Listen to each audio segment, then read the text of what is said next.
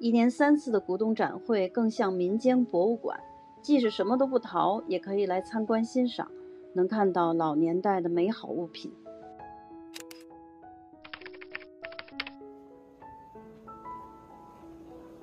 这是展会的第2天，昨天我们淘了一些东西，但是还有很多地方没有逛到，今天打算待的时间长一点。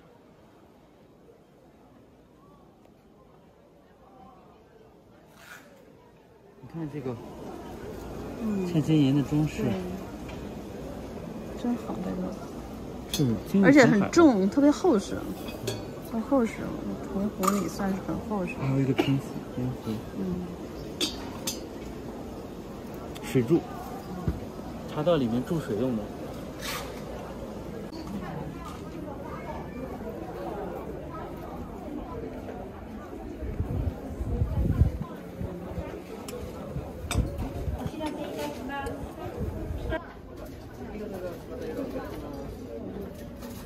我在上海原来淘过这个，就是放针线的，那个卖那个针线的。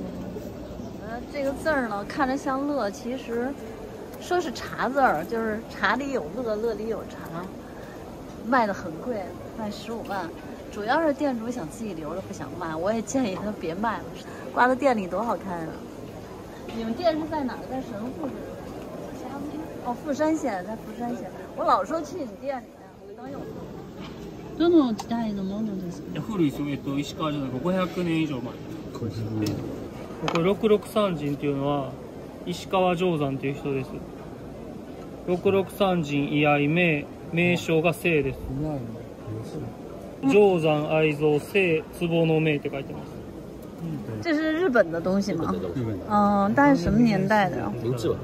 OK。刚才没开始感觉特像那种太好了，细丝儿那种，真正手工一点编的。哇！你看他这脚。对，我也看他那脚，我刚才就看特别好，不知道干嘛的。放在我这里摆着影响人价值。它手感特别好，就是这样的。对，在明治的时候，女士可以搁一个香烟，搁一个什么哈打火机，或者是搁个小钱包。现在搁手机，搁手机太麻烦了。反正就是这么一个东西，做的很细致啊，就像那个竹子编的一样，非常的细致。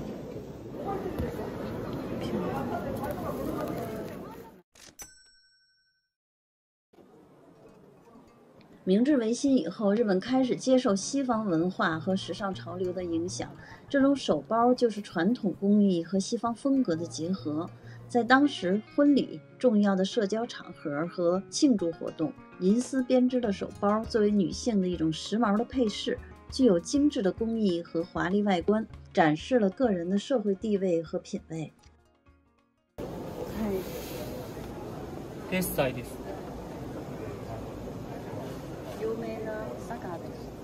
我是吴晨，现在是京都第86届古董展会现场。每周都会带大家一起逛逛集市，看看各种各样的古物。如果您喜欢我的节目，请订阅频道。如果您需要购买，请在评论区留言。这很好。这个皮筋。ライト。我把蜡烛插上去啊。ろうそくキャンドル。这挺老的。我说你看，你觉得哪个好看？你喜欢哪个？你肯定是这个呀。你觉得呢？它这个还好，贵的一般都好。这个比较普通吧。这个还是客户要。看道具里面还是蛮需要的。这两个你觉得呢？深色的。深色的，那我觉得这个好，那个看着太薄气了，是吧？不是特别好看。行吧，谢谢。衣架控又看见了好玩的衣架，买了，1000就买，不会那么便宜估计。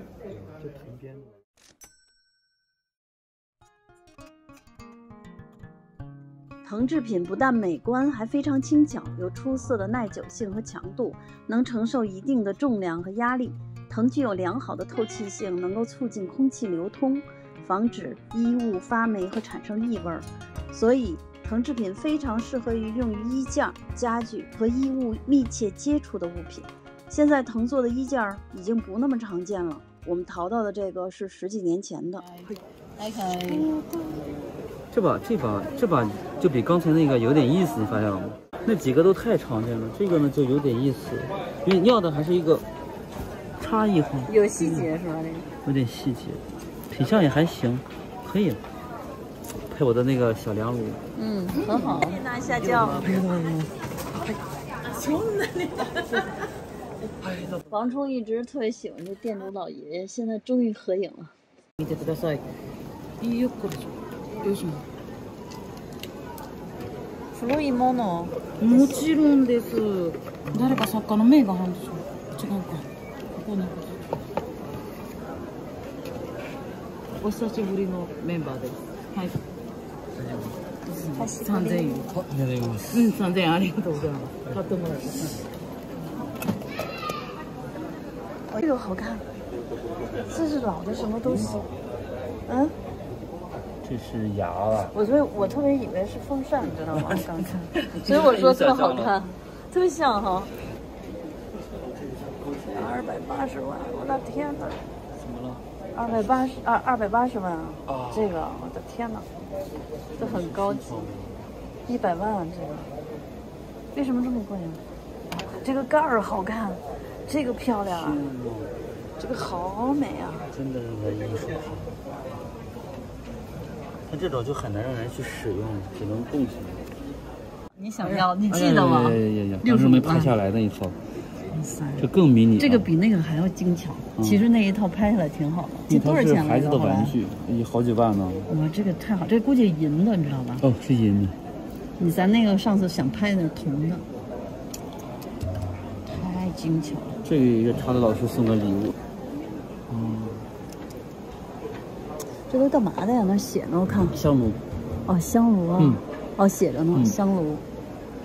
哇，这个香炉实在太好了，搞得我也喜欢。这个漂亮吗？我还好，我还能控制。我也是能控制，因为没有钱。不是，因为控制是你的生活当中没有它。哎，这个小珠子特贵，你记得我上次在一个地儿看那小珠子，人家我一个朋友问，最后20万一个小珠子。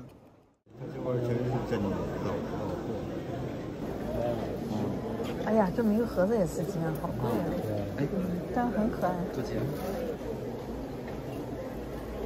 多少钱？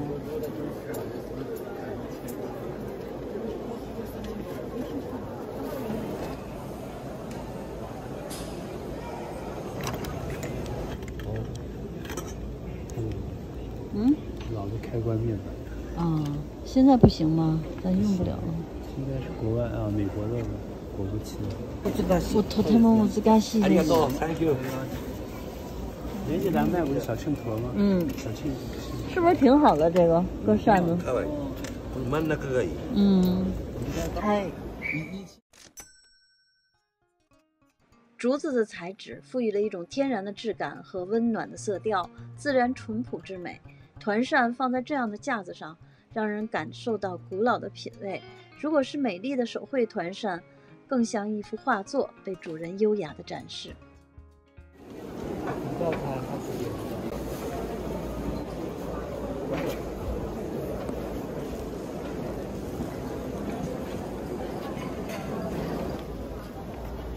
这个不错呀，以前装酒瓶子的。你搁什么用啊？想哇，正好那么多花瓶，还有一些那个挺好的。我一个1、2、3、4，特别好，全为了收纳。我现在买柜子、买篮子、买裤。ありがとうございます。お願いします。お願いします。好吧。好了吧。ありがとう。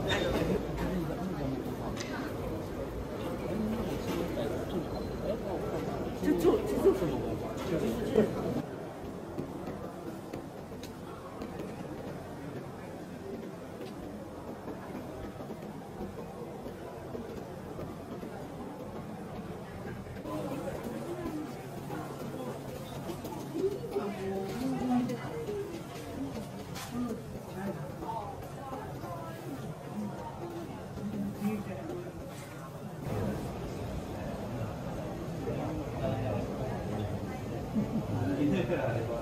这是香炉哎，好美。这是130万吗？